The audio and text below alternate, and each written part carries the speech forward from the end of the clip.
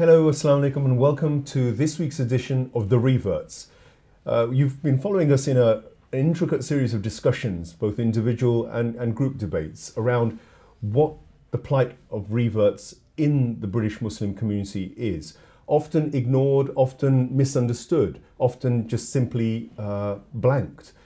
How are Muslims, born Muslims, treating those who emerge in Britain as reverts, as it were?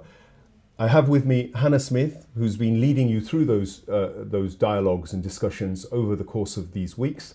And along with Hannah, I have Bilal Ali. Welcome, Bilal. And I have Alexis Carsten.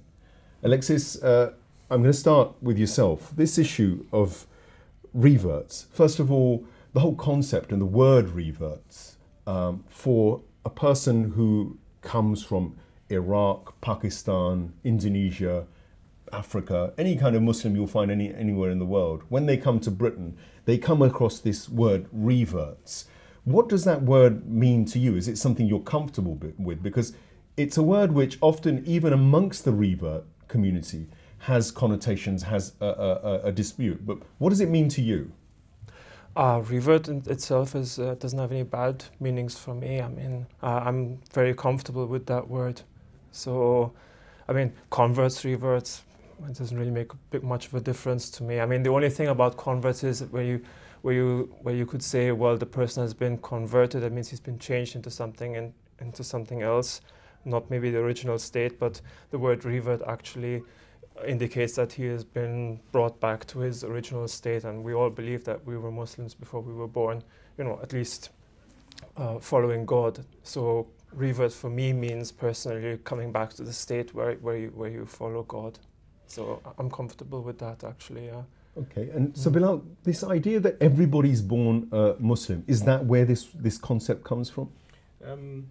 That is one definition, that is one accepted definition of the term revert, but also from what I'm aware of, going back, say, 20 years, when the term revert was used, it was used amongst many, essentially, African Caribbean brothers and sisters, and the sort of historical aspect of the word revert, the term, meant we're not being converted, as Brother Alex said, changed into something different, but we're actually reverting to our roots, as in the sense of being of Caribbean descent, really of sort of West African stock, West African descent, and Islam having roots in West Africa. So we're kind of returning to the religion of our forefathers. So it had that dimension at the time. But, as words change, they evolve, they take on different meanings, connotations and so on. So there's an extended meaning. But that's the meaning that I understood 20 years ago. The idea of reversion, Hannah, for me, in nature, you think about metamorphosis, and you think about transition, and you think about the process of change. Probably the most fascinating part of human existence, arguably, is the period when people are changing or developing or evolving, perhaps. Is that what it was for you, evolution? Evolution? All the reverts I've spoken to, and I agree with this myself, when you're learning about Islam, you're actually finding something that is already within you. You're attracted to Islam because it's something that you agree with. You compare it to your previous life, and you're finding a concurrence between how you perceive the world and how Islam dictates the world runs, basically. Then you're finding this path.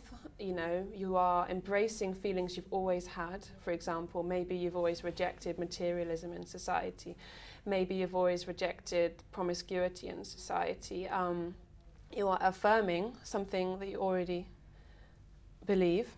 And then when you make the affirmation, you say Shahada, then you are going to change your life, because there are many aspects of your life, probably, if you're someone that's coming from outside the faith into the faith to start practicing Islam, you are going to have to make many lifestyle changes. For example, if you were drinking alcohol, you're going to have to stop. If you're a woman, it's likely in the West, you're going to have to start wearing more clothing, covering your hair and so on. So it is both something innate and it is a change, and it is an evolution, because these things happen gradually. you are drawn, you're led on a path, you know, you're attracted to one thing, you question that, and then you are led to another thing, perhaps another book, you read about something else, you have another question, and you are led on this slow journey where you find answers to your questions which relate to, you know, why am I here, what is the nature of reality, and so on. How should I live my life? And then you slowly become Muslim, and this is the journey of life, that it's not just a revert will make, it's a born Muslim, you know, constantly reflecting upon the exterior world and your feelings and your relation to it, and then finding better and better ways of reacting to it and improving yourself. I'm going to bring Carl in on that. No, the thing is about becoming a revert. Before I was a revert, I always believed in a God, and I was always a monotheist. And for me, being a revert is just taking on a few extra things that kind of made sense to me, because even before I reverted, I was living like the European lifestyle, and certain things that I was doing, I realized there was something wrong with that, and I wasn't. I realized that something else had to take place, and to changes had to be there. And so when I came across Islam, and I found that certain things made so sense dealing with these issues, then this interests me, because definition is really important. In this day and age, we get so many words fired at us. Things get lost in translation. We assume certain words mean certain things. Some words are around us all of our lives, and those words become almost just treated in a blasé way. The word Muslim is one of those words for a Muslim. You grow up, if you're born into Islam, with the word Muslim thrown around you all the time. And it amazes me how many people don't actually bother to actually ask the question even, but what does the word mean? Okay, let's take the word as being one who submits. Let's take the definition. I'm going to start with the definition of the word Muslim as one who submits. Submission to what? Submission how? And submission when? In what circumstances? There's a whole analysis to be done just on that word Muslim.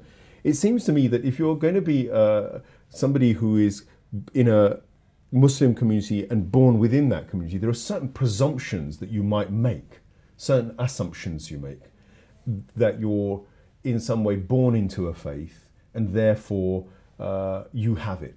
Regardless of what it is, there's no need to question it, there's no need to make inquiry. It's quite the opposite if you're not born into a family that has the Islamic faith. And therefore, that whole inquiry process is either an inspirational element, which is direct with God perhaps, or it's an inspirational thing that is done through a book or through an experience. Is that what you think allows people who come into the faith with that questioning approach to be deeper perhaps? Bilal? Not sure if people who come into the faith are deeper. That in itself might be an assumption, but I definitely know that I would generally say from my contact with people that have reverted, that there's a period of search, of deep search, because to come from Jahiliyyah, whether that be from a Christian background or from other faith background, or non-religious background, but to actually move from non-Islam to Islam is a big step. So that in itself takes a whole set of research and a certain type, you kind of gain a certain type of mentality in terms of checking and rechecking and questioning. So in that sense, yeah, it takes a very, very arduous research, yeah. So I'm trying to initially delineate also for the audience that's listening to us. Many of them may be people who've never come across reverts. And I'm trying to sort of demarcate some of the points of coming together and some of the points of diversion, and analyze the base of that. What's the fundamental mentality that is there within somebody who comes to Islam from an inquiry as compared with someone who doesn't, Hannah? Well, the fundamental thing would be that they have actually found it for themselves. If you're born into the faith, you've inherited it. I've met many born Muslims that have gone through a kind of reversion process themselves at some point in time. Normally when they start to mature and become an adult, they've actually questioned their faith, and then that questioning has led them to a deeper understanding, and they've become convinced that it's the truth, whereas before they might have just been practicing without understanding or true conviction. This is the fundamental difference, and that fundamental difference means that you're going to face many issues. You're going to have to make many lifestyle changes that a born Muslim may not have to make because they're already practicing, but not. They may have to practice more, but they have a sense of identity. You're changing your identity. You're saying, I'm now this, and this thing is going to dictate my entire life. Whereas if you're a born Muslim, your religion is linked to your culture. And this can be very challenging for reverts because you're going to, as you change your lifestyle, you're going to come across barriers, people from your old social circle may be resistant to that change, they may be unkind, they may reject you, you may, and then this can obviously lead to things like loneliness. Well, let me throw the figure out. issues. Let me throw the figure out. 70% or so of revert Muslims who come into Islam actually find it really difficult and do leave. This is some of the latest study and research. This is a shocking figure. It's Yes. really quite frightening. And it's something which, by defining what revert is, and we've had that little discussion, I'm trying to sort of get partly the mindset of people who are Muslims born into a certain culture of Islam to understand what's going on. Because the responsibility of people within the faith, surely, from my perspective, is pretty major in terms of the help required, the nurturing, the protection, the support. And I'll bring in the example of Medina and Mecca, the Hijrah, when the Prophet, peace be upon him, orders the Hijrah. Immediately, the first thing he does is brothers, immigrant with indigenous, because there's a fundamental understanding that here are new people who are going to come to Islam, and here is a group of people who've travelled out of their safety zone or their comfort zone. It's a natural thing for a give and take to take place. So he was creating and nurturing the environment of that exchange to take place. Do you think that kind of environment has been created between the revert communities in Britain, the revert Muslim communities in Britain, and the Muslim immigrant communities that arrived in Britain? Has that been done? Is it being done? And can it be done better? That's three questions, but we'll dissect them one by one. First of all, do you see signs of that happening, Carl? Well, the thing is, you can't really expect born Muslims to understand revert issues, and I think sometimes when these things go wrong, partially the reverts are themselves, I have to be careful with my words, but almost in a way they are themselves to blame, because from what I hear sometimes is they go into these centers, you know, and they go into Iraqi centers, they go into Pakistani or Khoja centers, and they expect culture not to take place there, and they expect to get in there and feel absolutely comfortable. I saw one of your previous programs where we were saying, should some of these centers actually be non-cultural, you know, and be more open and more open to communities? And I personally think that would be a disaster if that were the case, because, like, I want to go into a center and I want to experience, for example, Iraqi culture. I want to experience Khoja culture. I want to experience Pakistani culture, because I want to see something different, you know. And it is then up to me. Sorry, I'm touching the mic. It's then up to me to say, right, okay, I can accept so much. This makes sense for me, and what I can't, that I'll just stick to what I really am through my identity. And I think that's the way forward, you know. And you know, like, some places may be a bit more open-minded than others. Like the places where I go to, they know that I'm different, yeah, and that I can't accept and follow them in everything. But they say to me, these are mostly like Kuwaiti and Iraqi places. They say to me, listen, as long as you stay in the club, that's okay. And the things that you don't understand, just leave them for a side. Maybe you'll get them later on.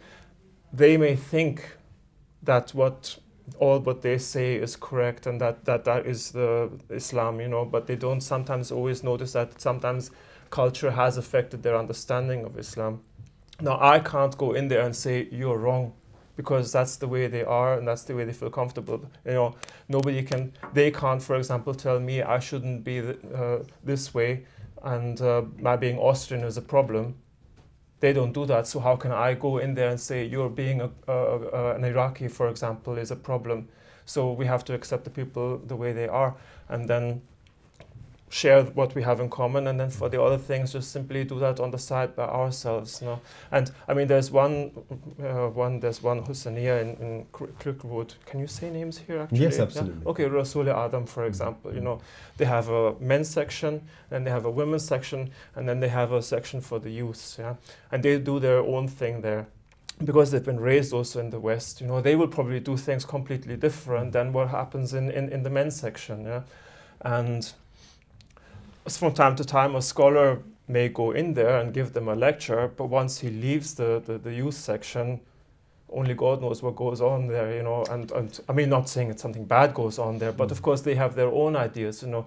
And I think if you're going to introduce these new ideas into centers, you know, don't force the whole center to change as a whole, you know, just say, okay, there's a section for this, there's a section for this, and there's a section for this, you know. I mean, I'm sure that in the youth section everything's all right, and that they're not up to any dodgy stuff or contradicting what goes on. Well, Carl, what you've raised is this issue that those centres themselves and those communities have their own problems. Yeah. They have their own complexities. They have their own issues of perhaps immigration, acceptance, racism, perhaps even inferiority complexes, children maybe out of control, not following their culture or their Islam the way that the parents want, huge generational communication issues.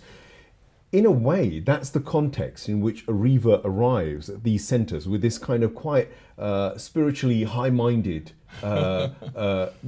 introduction from the book, the holy book of the Quran. You come from that ideal world of that the Quran inspires you with, and you suddenly arrive with the reality of a cultural Muslim community of whatever description here in London or Preston or wherever it is that you happen to be, and they clearly are going to disappoint you. And clearly it seems that they're not going to be necessarily equipped with the toolkit to handle what their own problems are, let alone the baggage that, say, a revert perhaps brings with him or her. With that complication there, is it realistic for us to expect a real overnight adoption? Do you think that's a realistic aim? I don't think it's realistic, and I don't necessarily see it anytime soon. But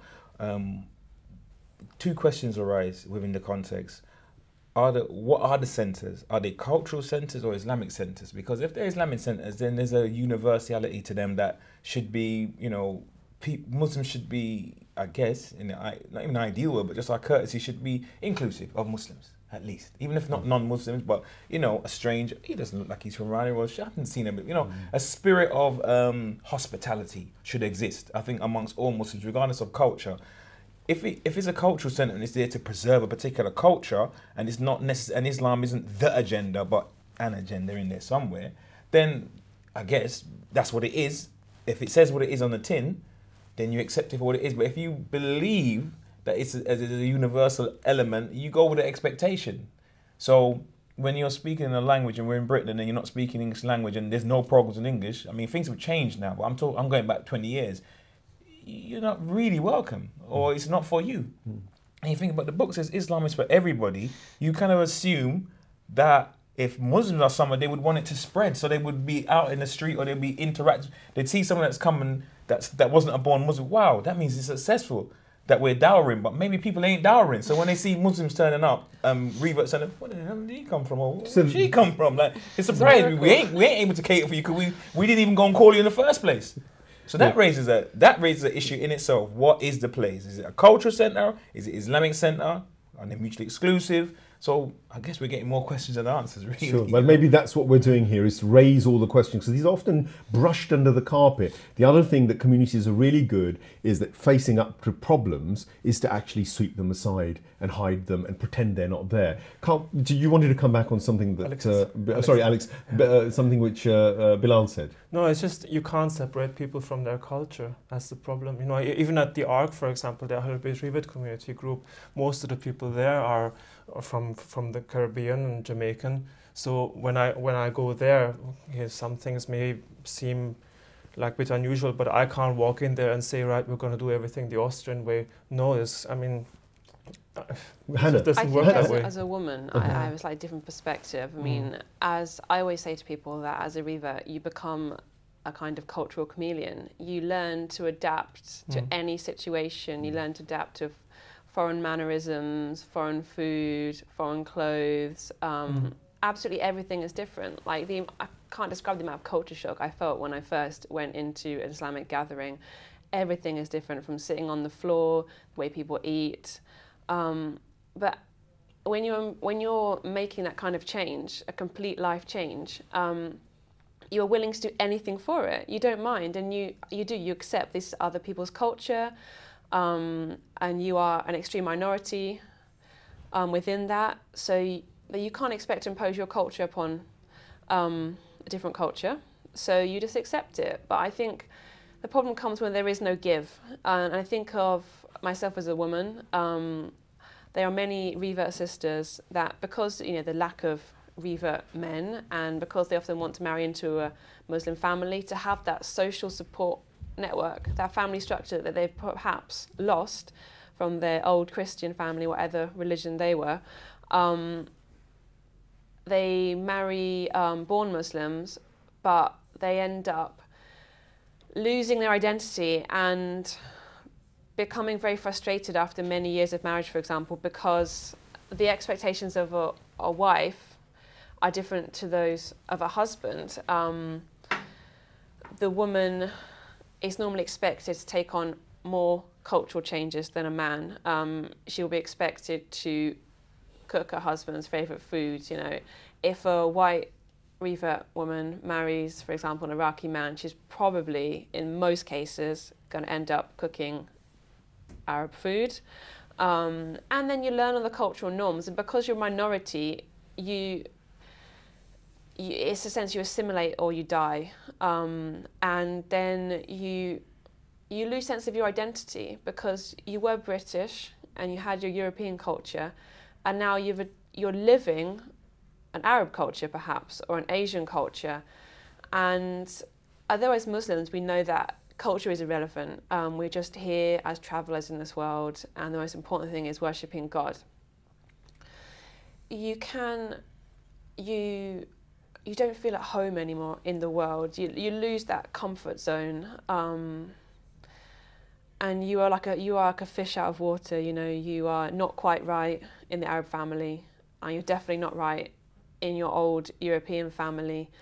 And I think that's because Muslims, perhaps as reverts, haven't tried hard enough to express themselves culturally, to create their own cultural norms,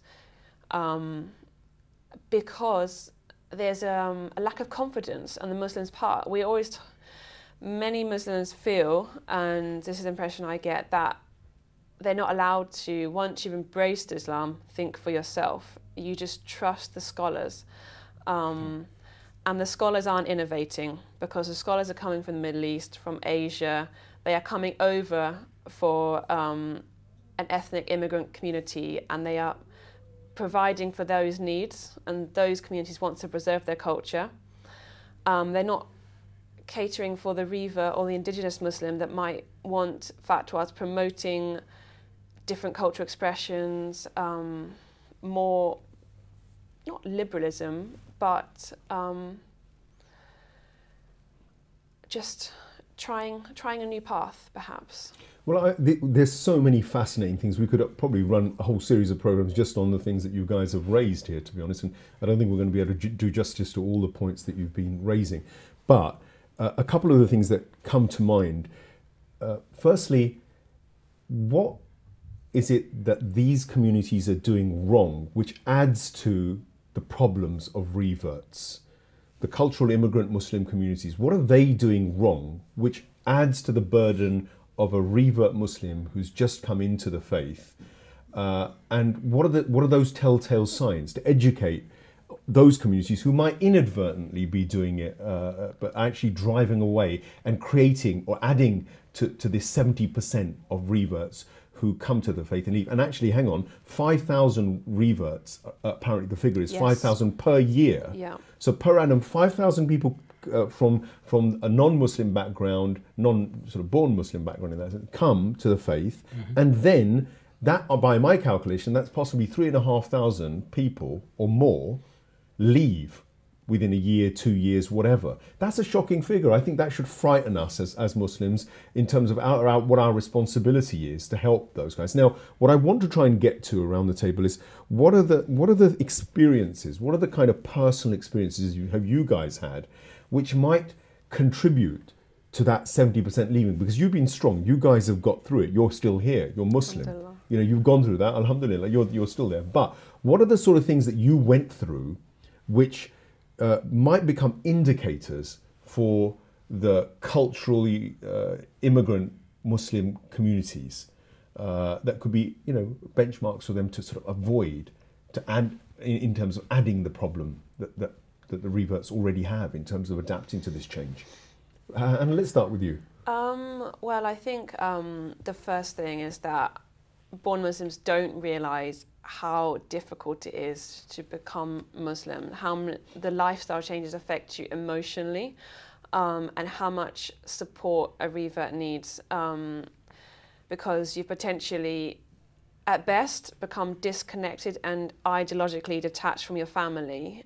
Your family have a different meaning in life, and that can cause a lot of friction, even if it's not explicitly at the surface.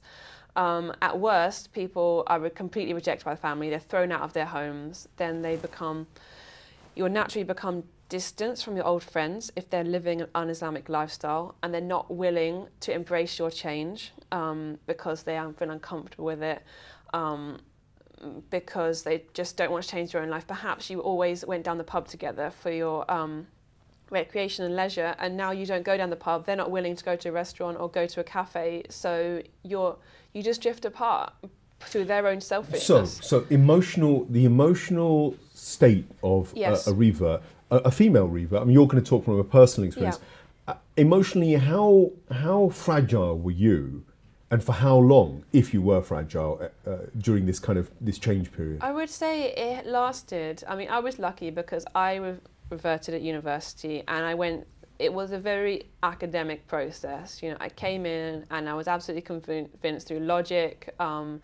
So I had a good foundation. Many reverts come into the faith because they're just known a Muslim. They didn't have a really solid understanding of the theory before they became Muslim. So it's a bit shaky. And then when they make shahada and everything changes and they have to confront their family, all these challenges, their faith is not strong enough to cope with it, and I was lucky I didn't have that. So, but did you get emotional support? I had a close friend at university, and I think I so survived. He became your emotional well. support. Yes. Your opposite. Rock, if you like. didn't enter the mainstream Muslim community until about 2 years ago. I was just because of I converted when I was 20, and I left university when I was 24. I had a long chunk of my reversion life at university, and I mixed in Islamic societies. Okay, and for me that was a comfort zone. It was an easy, when you came into the in. society, it sounds like you had somebody who was solid. Yes, solid. But when you came to the community, I want to get to this. Yeah. What did the community do in your eyes that was either not adequate or could be improved? Well, I can tell you that I had a very close friend that was my friend before I became Muslim, and I was drawn to them because I thought, well, they're really normal. They don't, have a big beard and act in a strange way. And that friendship lasted, and they supported me in a non-judgmental. They did not do dawah on me. They were just.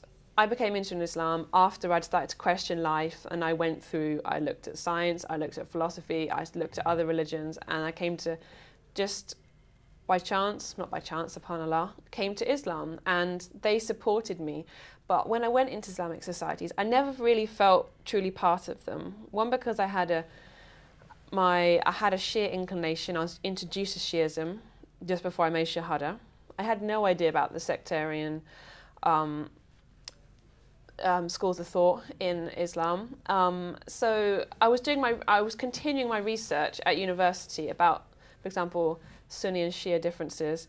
But when I went into Islamic societies, I made friends, but did they connect emotionally to you? Did they connect to you emotionally? Some sisters I met, I felt more close to because they were the kind of women that I would be close to anyway. We had similar personalities, similar interests, and that's what allowed our friendship to grow. But I don't think they ever realised how hard it is for a revert. Okay, I'm going to stop you there. I think I'm going to how hold you there. lonely you can be. I'm going to hold you there because I want to bring in Bilal and Alexis on this. I want this basically to focus on the emotion, because you've raised one issue, and we could end up going around the houses on this, but I want to focus on this emotional issue round the room, because I think it's very, very important in terms of the communities not knowing that this emotional need is. That's a woman talking about her particular experience on one aspect of the problems she faced in coming into the community and connecting with them. As a man, were those emotional issues there for you, Bilal? There was challenge. There was definitely challenge. I mean, when I first became Muslim, I braced straight into Shia. Fortunately, there was reverts who were, as I said at the time, were African Caribbean brothers. They had experienced before me like some disappointment, some rejection, or for whatever reasons, they were trying to establish their own community. So I kind of slotted into a support network of, well, these guys are all Muslims, I can learn the Salat with them, I can learn these different things with them. And when I go to different environments, Muslim environments, regardless of the ethnic group, I would be tending to go with our little Jama'ah. So that was a kind of comfort zone. But what I found is that there wasn't any warmth. There wasn't anybody saying, "Oh, you're my Muslim brother. So how are you, Bilal?" Or so what do you do? But it was more like people speaking at me if they bothered to speak to me, just to give me a cookbar, just to offload, kind of just to go about something to do with the margin that they're following or a particular issue that they just So I wasn't. They were polemical rather than. Yeah, I didn't feel like a person. Personal. Like you're knowing me as a person. I see you sometimes, and you speak at me, and then we say salam, and that's kind of. Okay, that was off-putting. Yeah, that was a problem. Yeah. I'm trying to go around because I want to be fair and give everybody a fast track. And it is, we've got a time limit, so I'm going to try to get through as many of these reasons as I can. And later in the series, I hope to go back to these and do justice to each one of these issues, because I think they almost require a program on their own, to be honest. The idea of emotional intellect and how it plays a role with reverts and with host communities, and even just emotional intellect as a whole is a hugely ignored subject in terms of spirituality, faith, and the way we live our deen. But Alexis, with this issue of emotional warmth, can you relate to that? I mean, with the communities you came across, did you get that warm, generous connection from the communities? Actually, always. I mean, especially from the Arab communities, because I grew up in the Arabian Gulf, so I know what they are like, and I was accustomed to their ways very early. Okay, so yours was a bit of a different.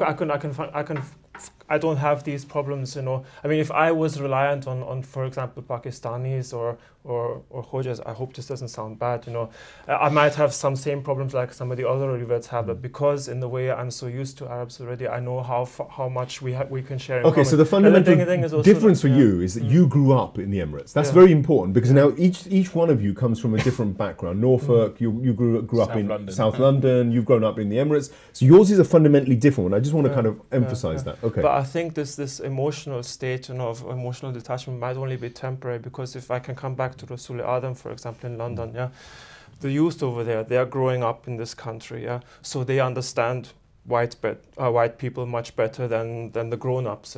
Now the youth over there, they're actively involved in the running of the Husaniya. They're in charge of the media section, you know, doing all the camera work and various other activities for the adults even. So, and these people will one day grow up, and they will be in charge of running the Husaniya, and they will be able to understand white people or I'm so afraid of saying anything wrong. Caribbeans, yeah. He's black. Is it okay to say? It's all right. It's Sorry. okay. Ali, it's okay. It's okay. So I mean, they will be able to understand these people us much better, you know. Yeah, yeah. So it's only a temporary state. So I think the way Rasul Adam is going about it That's is a good example. Is a good example, yeah, that the youth are involved in the running of the Husaniya, you know. So I don't want to come on to solutions, but we will towards the end of the program. I want to talk about, you know, positive solutions. But we've begun to analyse and unearth one of the kind of major blocking points. It sounds like the empathy you receive from communities as a whole seems a little bit standoffish, cold. There could be many reasons for that. There could be linguistic, communication issues. There could be, like as we've said, cultural issues. Definitely, we've discussed those.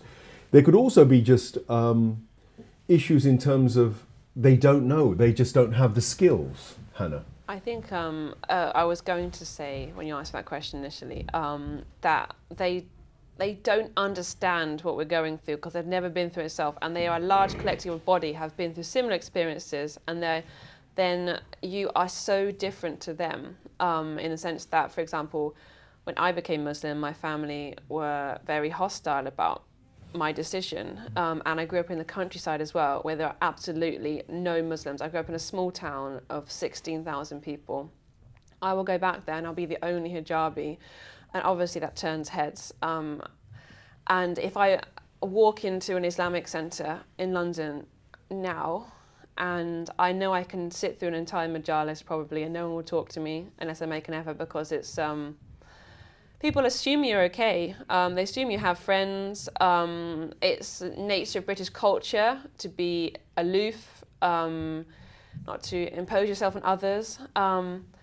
But I think the community needs to be aware that if that person looks a bit different, doesn't matter whether they are revert or born Muslim, in this society they could be incredibly lonely and be going through some really difficult challenges, because if you've been rejected by your family, if you've made this step on your own in particular, if you didn't have a Muslim friend or Muslim circle, which many people do, they've literally been watching an Islamic channel, or they've come across a religion at university, they've got no support network, no friends, they've then got their family going crazy at them.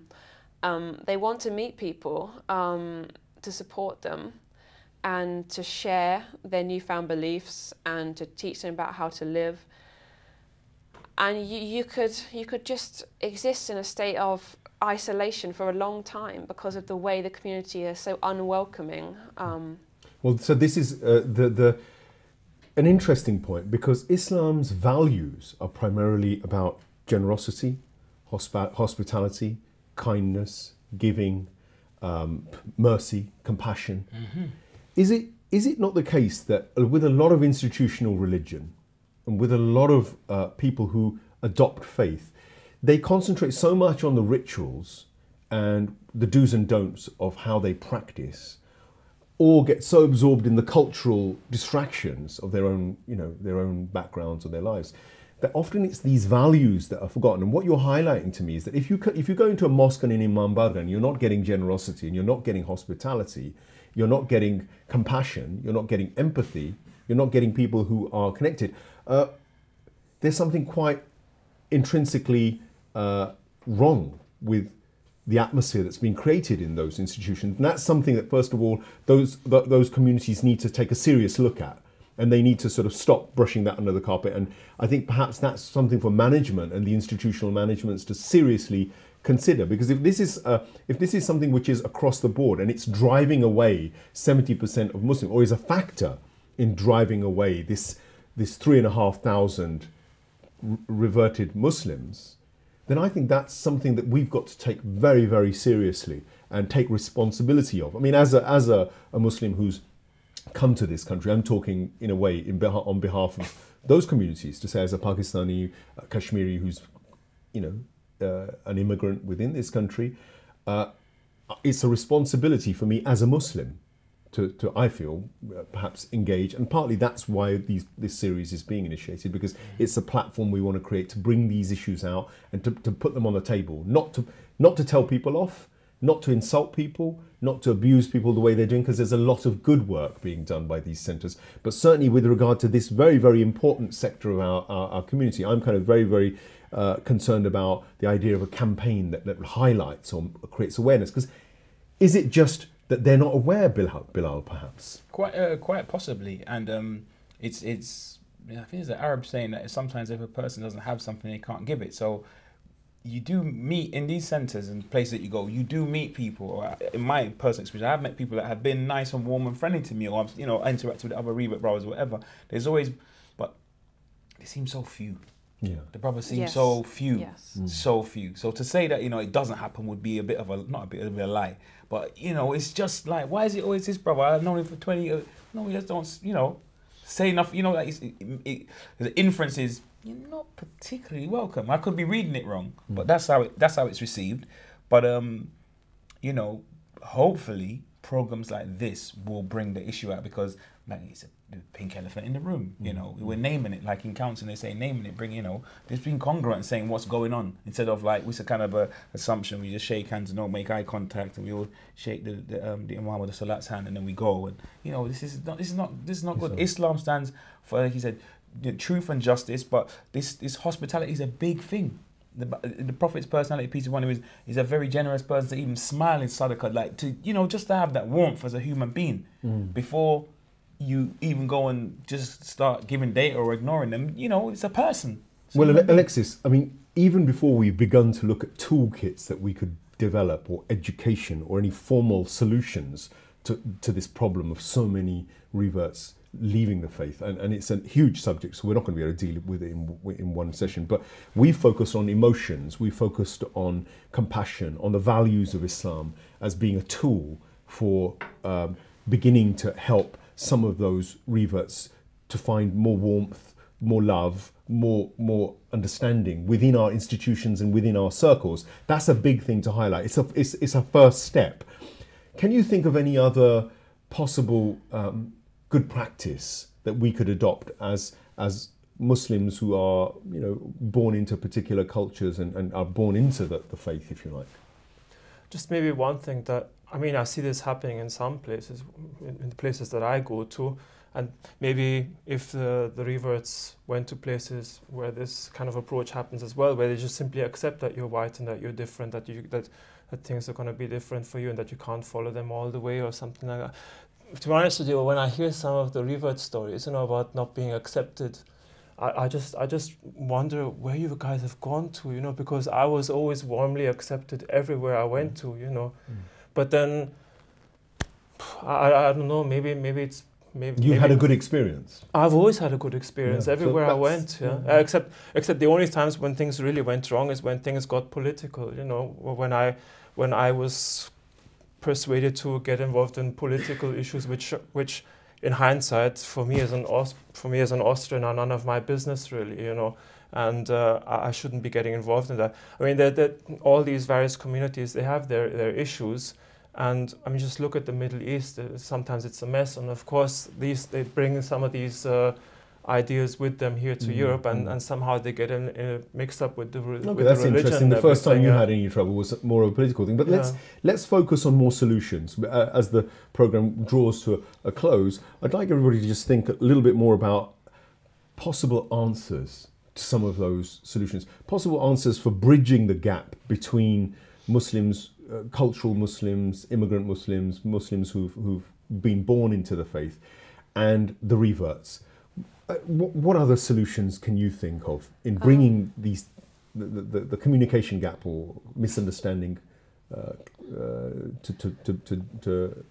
be turned back, if you like? Okay, I think to answer most of our problems, it would be education. I think there needs to be more dynamic intellectualism, or even some intellectualism in the West. We are heavily reliant upon the Middle East and Asia for our ideas, for fatwa, for innovation. And we are living in a different society with different issues. And if we want to bring Islam to life, Islam, was revealed so that human beings can reach their absolute human potential. I think we are not reaching our potential at all in any sense of the term. If you look at the world at large, we've got so many wars going on, so much corruption, so much vice, so much pollution. Islam was revealed to address these problems, so human beings can live in harmony together and in the purest way, and worship Allah together. And so education, you think education? We need to, the whole community needs to look into their religion more. I mean, reverts by nature normally have done quite a lot of research about Islam because they've encountered it, they've been attracted to it, they've researched it, and they've embraced it, and then that intellectual journey continues. But many born Muslims are practicing their faith based on hearsay. Many of them have never read a book on Islam. They've just learned to pray from their parents. They've attended majlis. But this is not enough in the West. We don't have an Islamic state here. And for us to have a sustainable community where our children will want to be Muslims, they need to really understand Islam at its core and understand why it's better than the alternative, which is at the moment, it's like secularism, atheism, materialism. And that would make them presumably a better advertisement, a better access point for non-Muslims or even reverts who come to the faith. That will fix many of these problems. That means that people will understand the Islamic manners and the etiquette more. They'll understand the love and the compassion in Islam and how they should act towards others. Bilal, what about you? More solutions. I'm looking for solutions. Solutions. I think that that the Shia Muslims need to engage in active dawah. Might sound a bizarre solution, but I think actually interacting with people who are non-Muslims, and when people are converting, you'll have a kind of like a continuation of care, almost like I've dawah this brother, I'm responsible. Now he's taking the shahada. It's not like give him a Quran and see you later. Then you'd know him as a person. I think also like a thought forum for issues like this to be raised. I think on a kind of regular basis, interactions between what can brothers and sisters who reverted to Islam bring to the community. And also, likewise, what can a community do? So it's a two-way street. It's not just us cup in hand, like we're the poor reverts that need all the help. Because a lot of us have been to university or been in business or, bring skills, not being utilised for the community, really, being marginalised. So make it a two-way street, Okay, and the word family comes to mind. Are the communities you came to families? They sound like you did come across a family of Muslims. Yeah. So that might be a good practice which other communities and institutions have to adopt, is create that sort of family kind of vibe, if you like, that you were lucky enough to come across. Yeah, I always felt very included from the moment I entered. I never once. I mean, sometimes maybe it was almost a bit too quick, too much too soon. No, but like I say, I don't think a solution to the problem would be to somehow change the born Muslims. It's just the only thing that born Muslims should maybe accept is that reverts will be different and look at things differently, And the one alarming thing that I find is when, for example, reverts, they go to the Middle East and they go into houses, they come back almost as I mean, we send them there as reverts and they come back as almost born Muslims, and they come out with things where we think, have you completely forgotten what it's like to be a revert? I mean, like, for example, on the issue of inheritance, I recently, some time ago, I heard a revert scholar, speaking about how you're not allowed to pass on inheritance as a Muslim to a non-Muslim. And I'm thinking, have you realized what you've just said? You've just said that anybody who reverts, for example, at the age of 50, for example, and his kids don't, and he has to make his will or something, he can't look after his kids. Yeah. Have you realized that?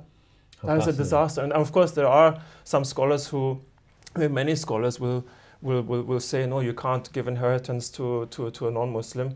But some scholars will go and say the reason why that rule existed at the time of Muhammad was because there was a war going on between the Muslims and the non-Muslims. Yeah, so if a Muslim, or for example in Mecca at the time, would have given his inheritance to his non-Muslim relatives at the time, that money might have been used against the Prophet and so on. I mean, this is the reasons why this exists. I mean, can I mention a name, for example? I mean, Ayatollah Sana'i discusses this quite nicely, you know, and he says it's okay for Muslim to give inheritance to his non-Muslim children, because they are not really enemies of Islam. Probably they don't even care about Islam anyway, so they're not really a threat, you know.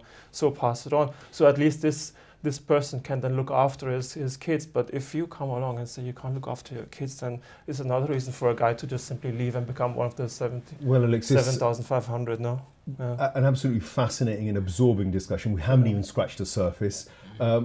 Really, the topic is an intriguing one, because some of the issues that are being raised here in terms of reverts and the plight of the revert community that's leaving the Islamic fold, having come in, also applies to young Muslims growing up in this country who are asking questions. If we don't find the solutions as communities, as community leaders, as people with finances, with control and power over the way Islam evolves and develops in Britain, I fear that we're going to have a situation where we're going to be out of touch and we're going to lose and be actually doing a disservice to Islam because we're not educated, not aware enough about what the problems are. Perhaps research is a good point to start. A lot more research around this by intelligent scholars, thinkers, young people doing PhDs needs to be increased. There are solutions that have been suggested around the table. I'm sure in future programs we will discuss even more solutions. We will analyse the issue even more. But I think the problem goes beyond just looking at the issue of reverts leaving the community, and that's shocking enough in itself. The problems that I'm hearing and that are being raised by a lot of the panel today and during this series really strike at the heart of some of the things which the Muslim community is brushing under the carpet and pretending it doesn't exist, because they are difficult problems to deal with, and we don't want to be unpopular by coming up with solutions which sound like they aren't anything to do with our original experiences in countries which aren't necessarily Britain. Britain has unique problems, unique issues. British Muslims have unique issues, unique problems. We need unique solutions. It's a challenge which the ulama need to rise to. It's a challenge which the academics and the intelligentsia within our community needs to rise to. But some of the most simplest solutions that have been discussed today here are very, very simple. The Prophet said, peace be upon him, he said, I've come to give you two things: good ethics and good morality. And if we can reflect on that as maybe a summary of what my colleagues have said today, the manners, the akhlaqiyat, the love, the emotion, the compassion that we give to people who are almost coming in, leaving a whole world and coming into an area of complete novelty. It's a real responsibility on us who are born into the faith to extend our hands as warmly as possible, as the Prophet, peace be upon him, would have liked. And I think it could be a two-way process as well. And I'm sure there are reasons why reverts themselves struggle beyond those which link them to the born Muslims. There must be a lot of other reasons which make them fall back out of the faith. Either way, I think it's the responsibility of especially the thinkers within the community and those with the wealth and with the economic control to support and enhance. Maybe centres which focus particularly on the revert community could be one possible solution, so that there is a model which all communities could come and visit and actually be able to understand and look at the way revert communities live and what their issues are, and where they could showcase and highlight those problems. But I mean, that's not to turn it into a zoo. Quite often you can turn these sort of model schemes as being sort of zones, no-go zones for other Muslims, but I'm sure that's not the kind of solution we're looking for. I think we've discussed solutions. I'll give one last 30-second burst to each one of my colleagues just to sort of say a parting word from all of you. Hannah. I absolutely agree with everything you say, Mohsin. Yeah, I think we all need to just reflect upon ourselves and how we're behaving and our Islam, and then really all the problems will be solved. Bilal? Let us be confident about the message because the answers are in the message. Okay. Alexis? Basically, born Muslims are not to blame. Reverts should go in there, take what fits them, stay true to themselves, and then live happily. Inshallah, you've been watching the program The Reverts. Until the next edition, Assalamu alaikum and take care.